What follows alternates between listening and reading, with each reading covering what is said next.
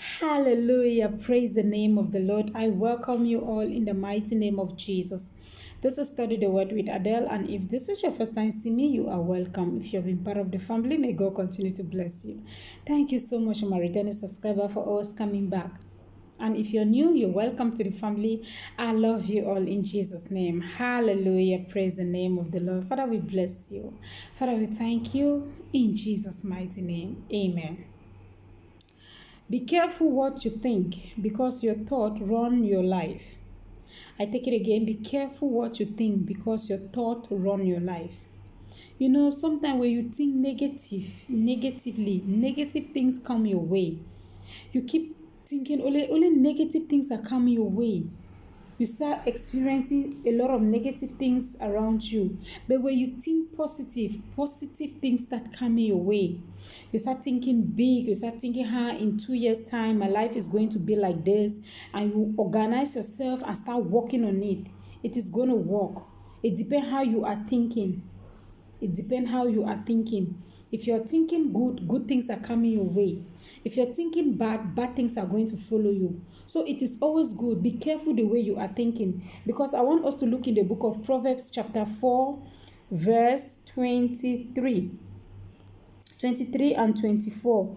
Proverbs chapter 4, 23 and 24. It says, be careful how you think. Your life is shattered by your thought. Never say anything that it is not true. Have nothing to do with lies and misleading word. It is coming from the Bible. It is coming. God said it in the Bible. Be careful how you think. Your life is shattered by your thought. You see, what are you thinking when you sit? What are you thinking? Sometimes you sit. You see negative things start coming your head. You start thinking negative. What do you have to do? You have to rebuke it. I rebuke you in the mighty name of Jesus. This thing cannot be like this. Why these thoughts are coming on my head? I don't want it. I sent you back to the abyss. But when you sit, positive things are coming. You start thinking, in the next 2 years, I'm going to be in this particular place.